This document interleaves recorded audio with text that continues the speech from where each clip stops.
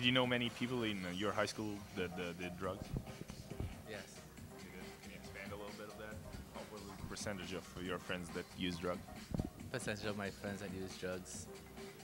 Uh, I would say about a quarter of them, maybe a third. No. No. Oh yeah, there was a great majority of them probably did, but our group of friends just stuck together and found other alternatives. Yes. Yes. No, that was pretty unheard of, I think. Yes. No. Didn't use drugs. Used. I have pothead friends. I'm not kidding you. Yep. Well, they did pot, but not a lot of them. Yes. I can say quite a few. Yes, some. In the Bahamas, no. In America, yes. Yeah, a good amount. Maybe 20%. I'd say 40%. What kind of drugs did they use? Mostly just marijuana. What's marijuana? Recreationally. Marijuana and Pot and maybe heroin. Weed, pot, marijuana. Definitely marijuana was the first drug. Pot was pretty popular, yeah. Usually pot. Yeah, they smoke the weed, man, most of the time. Well, I had a lot of friends that just smoked pot, but we really didn't consider that a drug. Like, the hardcore people were doing methamphetamine. Weed, LSD, mostly, yeah. I'd say more than 50% of them were smoking weed, and maybe I knew a few kids who were doing coke and meth and such. Marijuana. All my More friends would say did pot. didn't. Okay, so do you think that most of the teenagers view pot as a kind of drug, or Yeah. I'd say they view it as a drug, but not something that's a very serious drug, although it is. Marijuana, cocaine, ecstasy, acid, mushrooms. what do you think? What do you think pushes kids into using drugs? How do they start? Peer pressure, drinking. Bad parenting. peer pressure amongst their friends at school, lack of a role model at home. Maybe because they're lonely or they're depressed and they are seeking solace. Maybe it was the most accessible. Definitely, it was easily bought and easily sold in high school. I know actually a lot of them started because they thought they're gonna lose weight from the girls, and the guys, I'm not so clear on that. Probably peer pressure. If you wanted to do it, you could find it, and I don't know, other than that, it's just certain groups of friends did it more than others.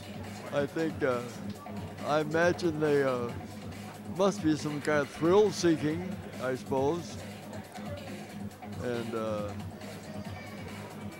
trying something new. People are always going to be curious about it. It's against the law, which makes it kind of intriguing.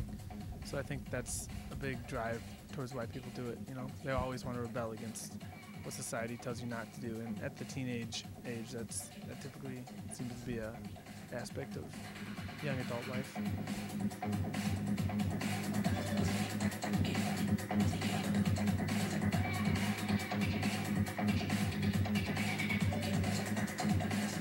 The media really portrays drug abuse as something that's positive and doesn't really show all the negative aspects of it. Like rap music and stuff like that, different types of music, or anything they see on television, movies and stuff like that, definitely media does play. Well, my immediate guess would be that media, especially movies and television, may make illegal drugs look attractive to a lot of people. I don't think it makes a difference. Well, lots of times drugs are glorified in their use and stuff, but as far as, I think negative effects are the fact that media doesn't do a good enough job of promoting reasons not to do drugs. They say it's, you know, your parents tell you not to or society tells you not to, but they don't really give what I would say legitimate reasons as to not using them. What do you think is the best way to prevent drug abuse? I think talking about it, being open, being involved in sports, because we have all those rules. Education. Sports. I know a lot of kids didn't do drugs just because of sports. But if you're educated about it, you could decide not to do it on your own accord without being I told think not to do it? awareness, and I think perhaps confidential addiction counseling. Go to church. And just helping kids to have like activities they can do like after school. Like I don't know, I think sports. Awareness. can be occupied. Commercials. That's got to be the answer. Find your anti-drug. Yeah. Why Got to don't- find the other escape from reality. That's what I'm saying. Women. When you compare groups of friends that did it and that didn't do it, do you see any difference between them where they are at this point? The kids who were the hardcore weed smokers in high school all ended up going to Normandale Community College, and they still live in Bloomington. Most of them dropped out.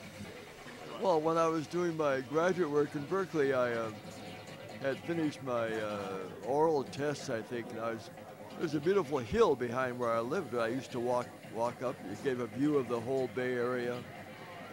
And I got to the top of the hill, and there was a bunch of people sitting around there, and they offered me a joint of marijuana. What did you say? I said, no, thank you. I didn't want to try it. Did you ever regret that choice? Oh, I think I may have tried it once someplace. I can't remember where. I might have, yeah, I think so. That didn't really do much for me.